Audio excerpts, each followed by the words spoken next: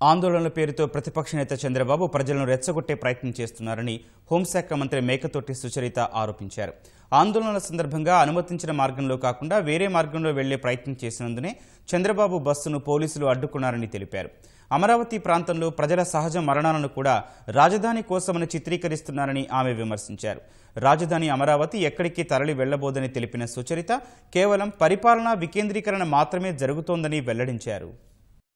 ప్రజలకు కూడా అభివృద్ధి ఫలాలు దక్కుతాయి అనేటువంటి ఉద్దేశంతో మరి కమిటీ ఇచ్చిన రిపోర్ట్ ను పరిశీలిస్తున్నప్పుడు గౌరవ ప్రతిపక్ష నాయకుడు గందరగోళం చేస్తూ లా అండ్ ఆర్డర్ ప్రాబ్లం తీసుకుని వచ్చి పోలీసుల్ని రెచ్చగొట్టేటువంటి ధోరణిలోకి వెళ్లడం అన్నది మంచి పద్ధతి కాదా అని చెప్పేసి తెలియజేస్తా ఉన్నాం. ఇప్పుడు జరుగుతుంది స్టడీనేనండి. పూర్తి స్థాయిలో ఏవేవి ఎక్కడ ఉండాలి అనేది ఒక పూర్తి స్థాయిలో స్పష్టం రావాల్సినటువంటి అవసరం ఉంది. ఇప్పుడు కమిటీ చర్చలు జరుగుతూ ఉన్నాయి. ఇలాంటి సందర్భంలో ఏదో పూర్తిగా తరలించుకుపోతున్నారు, ఈ ప్రాంతంలో వాళ్ళకి అన్యాయం జరుగుతుంది అనేటువంటి ఒక మెసేజ్ ఇవ్వడం అన్నది కరెక్ట్ కాదని చెప్తున్నాను.